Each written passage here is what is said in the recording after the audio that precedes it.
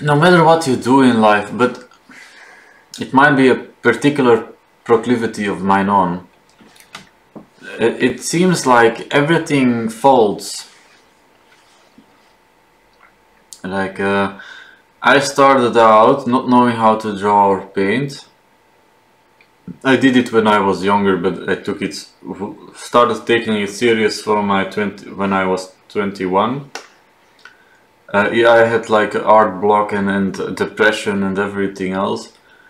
I did go in a wrong direction when I switched to digital, and I couldn't handle the digital functions, and my work went to crap where I was doing a lot better in the physical world. Now I am better with digitally, which I am glad that I switched, but it's like I had a big period where it's like my work wasn't that good and the people that I was working with are gone now and everything else. But I started out small, and the way you look at it, what I have perceived is like you start out and you don't know what you're doing, and you have a blank canvas, and then you draw a line, and then you draw another line, and then you mirror those lines, and then you're like, oh, now I have something like two mirrored lines, and then you curve the lines, and you're of course draw again,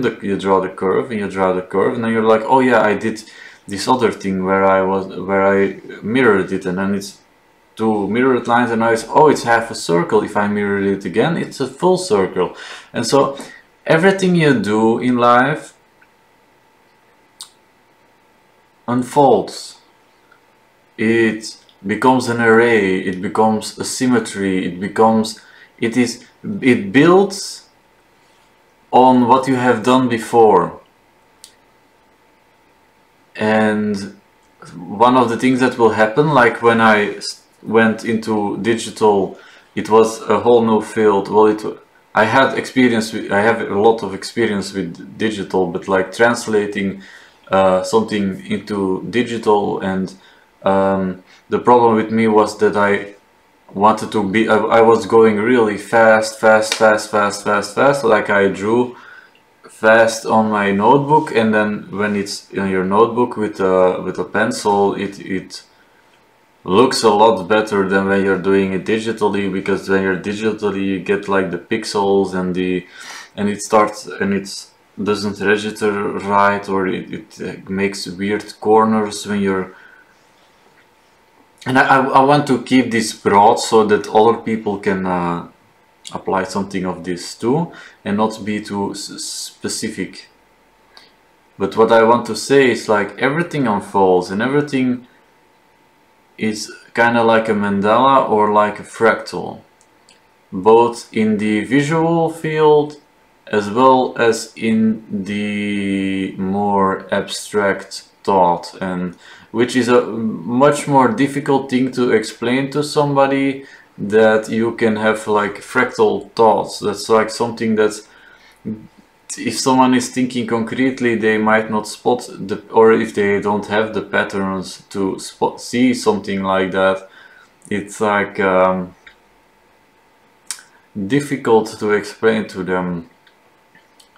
I have difficulties with it myself, because I am not primarily a verbal person, even though I do think a lot and I get a lot of information while I've been drawing. But the visual is like an easier way to explain it to a person, because everyone can see and you can demonstrate it by putting things together. Even though that's also not entirely true. If you are predominantly thinking about maths and you just try to explain something visually, they might not have the prior knowledge of the vision either.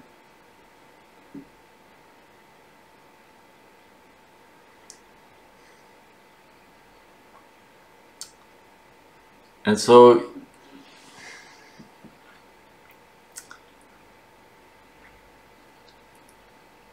it becomes strange, because especially when you are learning it isn't very obvious and you don't know where you're going, but once you start doing, then it becomes like a lot more about in the moment, being in the moment, and in the moment you need to make decisions, and then you need to make decisions about where you're going to be in a couple of years, and you're going to have to put things into place, and then things might not work out,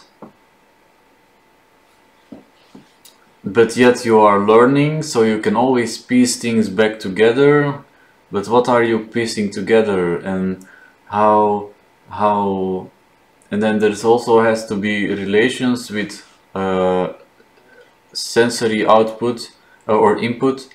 And with sensory input I mean like another human being is a sensory input, which is a kind of a weird way of saying it, but that's technically what it is. You're like a brain, and your brain is processing signals from all around you, like sound and vision, and another person is an input, an unpredictable input, something that you could learn to understand, but you're going to make mental leaps about how much of it you are going to understand. You're not going to understand another person on the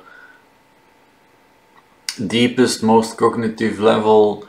You're not going to, well, you might to a certain degree, but then that's more of a psychologist's way of viewing things and trying to understand. And then, but you're never going to, you might look at a person and try to understand them, but then you need to you're not going to fully understand multiple people, and there's layers of abstraction, and at what scale are you looking? Are you looking at a single person and then how they function and what they are thinking about? But is it then that you are thinking about the person themselves? Or are you thinking about the thing that they are thinking about? Because then you're not thinking about the person themselves, but the study of field that they are in. Like, let's say a scientist about whatever, and then you whatever topic, like a quantum physicist. Like if you're deconstructing a quantum physicist and how they function and how they think, are you therefore deconstructing the person, or are you deconstructing the thing that they are attracted to and what their subject is? And are you, and so you then need to study like across a wide array of things, but then you're going to miss the details about the very function, about what the thing that they are studying. And then you need to, then there's like you need to dissociate between this and that, and again, that's something that happens in fractals and whatever, like your, well, fractals, maybe that's not the right way to put it. I have to move forward. You have to move forward. There's always, you're always moving forward. You can't go back.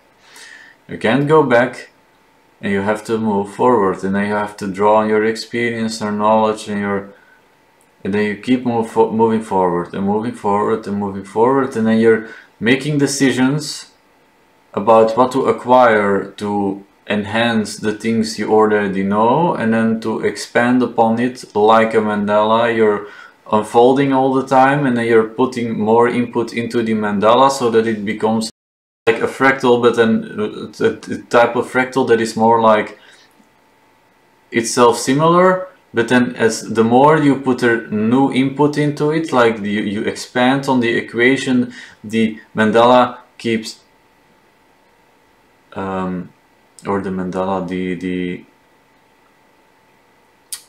fractal keeps changing. It is self-similar for as long as there's no input, but as there is more and more input being drawn into the fractal,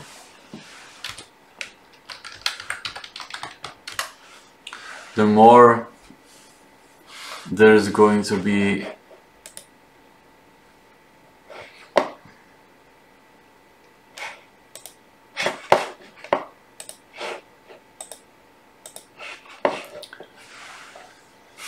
differences.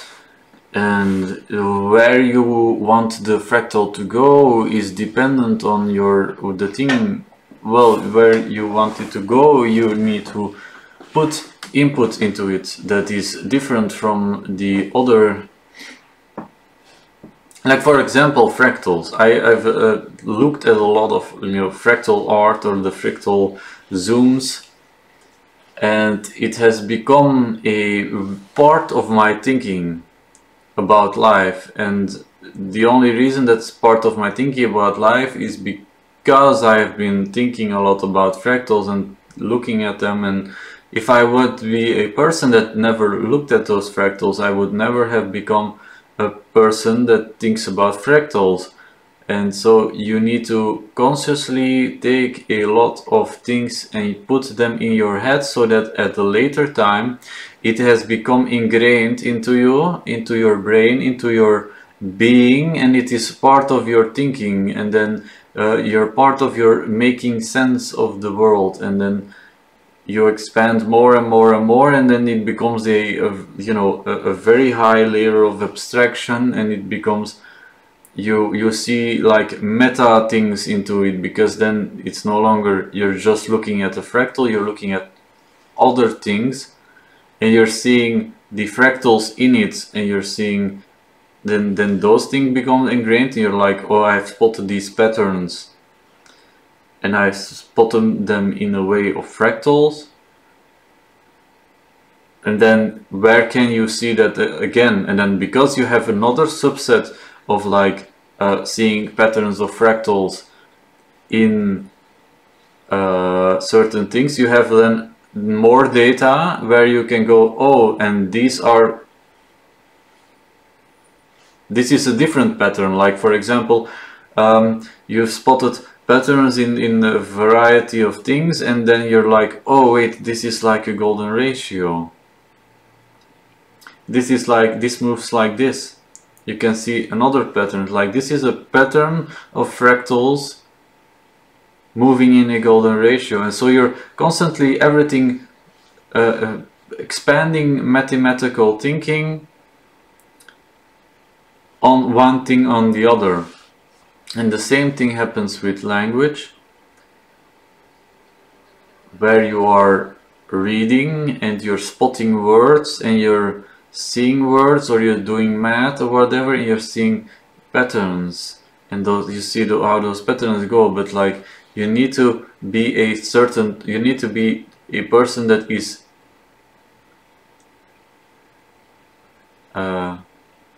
versed in a certain topic to be capable of seeing those patterns. You're not going to see patterns in things that you don't know about. And so it is important to learn, and learn a lot, and think about what you are learning about. And I have a struggle with like the concept of narcissism, because you see narcissism and you see the things that they ascribe to it, and you're like, okay, I get it, but you're not entirely getting the point, and it feels sometimes more like a political statement, or like, I don't know. It sometimes feels more like you're trying to write something that isn't. Now, of course, I know that in psychology you can't think black and white and be like, oh yeah, this is like this trait just because it sounds or looks like it, that therefore it is it. Because what I want to say about that is like, you have to look for the best things there are that you can learn about, and learn about those things. And with narcissism in psychology, one of the things that they say about being a narcissist is like, you want to only be associated with the best. or you're only looking at the best things and whatever, and there's like no room for other things. But there's like, that's a very, very heavy thing to say. That's like, well, do you say then that focusing on people who are addicted to heroin is a better option, and that if you don't focus on those people, you are therefore narcissistic and a bad person? No, I don't think so. I don't. It's a. If you're focusing hard on the highest things and the highest quality, I think that's going to be good for the world. But that's also again a dangerous statement, because a lot of people do really bad things thinking they are doing good for the world. But I also don't think that consuming low quality information or being labeled, that part of the label is like, I think when you look at psychology, a lot of terms and things that are like even psychopathy and like whatever,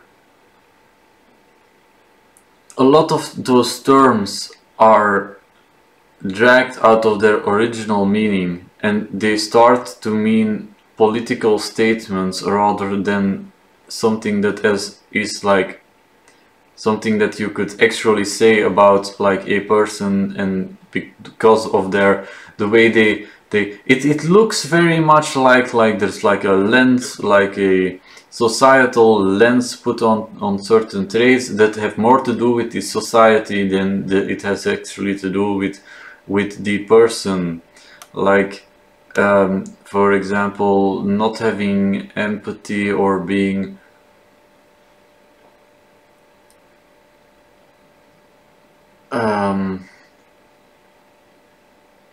now of course I know it's like multifaceted, and some of those things might, you know, if you are well versed enough in it, you understand like there might be other factors contributing to making someone look like they are a certain thing or a certain diagnosis, but actually it's more like the outside world impressing that on them. But from my experience with psychologists and psychoanalytics and all that stuff, they often don't think that way. They aren't, or they're hiding it, I don't know.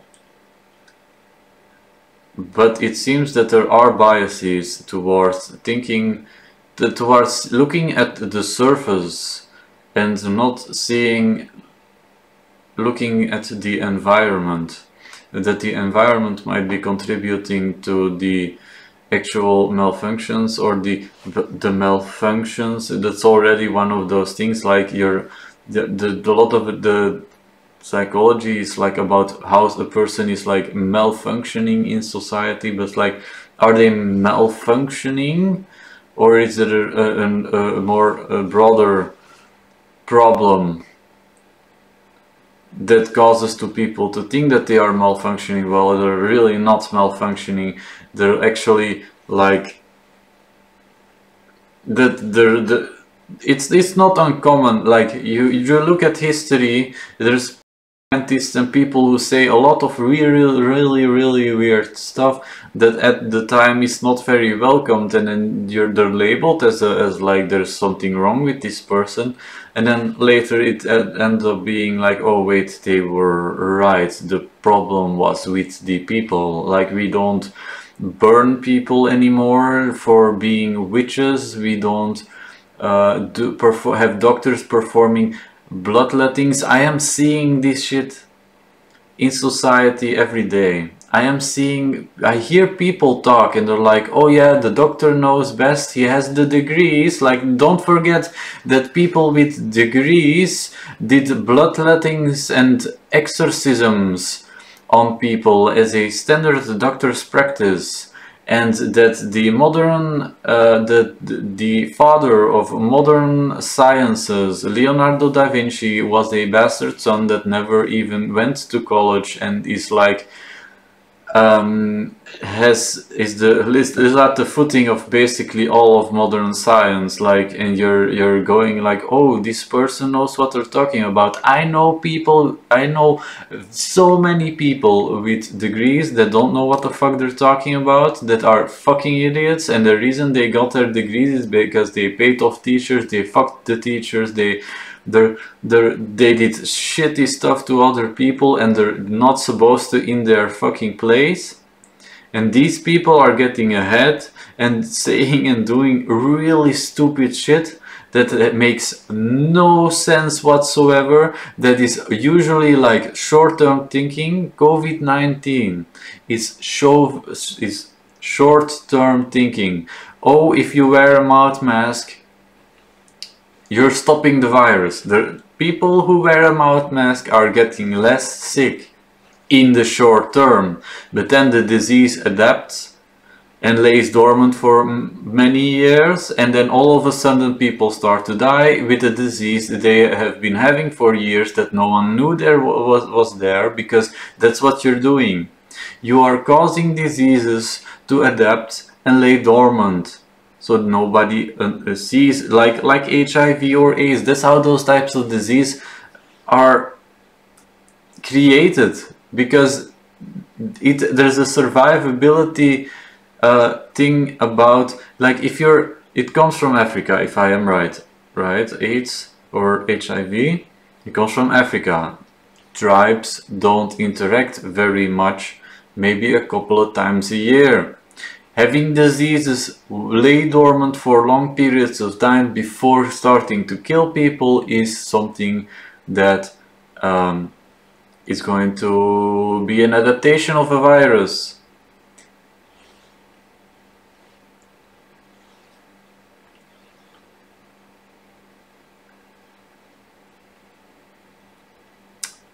At some point, you might create diseases by having people not have contact that are going to adopt like HIV or AIDS. And then, you know, we might not know the disease is there until it's too late. Like, if everyone is already infected with a disease that has been laying dormant for years and years and years, and nobody knows, and people start to die, and they are falling dead in swaths, like, you're already infected and you can't help it anymore. Thinking, this type of thinking is very, very, very prevalent. And you keep seeing it and you keep seeing it, and it's like, I obey my TV. I cannot think critically about what I am told. And that is even made worse if you have like bad people in place who needs to have their biased opinion validated and can't handle critique or any sort of. It's become a genocide. And you're seeing it over and over again. Like, these people are like not questioning the thing they are told, and once they are told the thing, they do absolutely horrible stuff just because they are told. Now, I am human as well. I might have biases where I do the exact same thing, but I think it's kinda very sad and pathetic, and you see it played out over and over and over again, and it seems like nobody learns. Nobody learns, and some people might not learn just for the mere fact that they use it as a political agenda, and then they abuse it and they don't care about the reason behind it.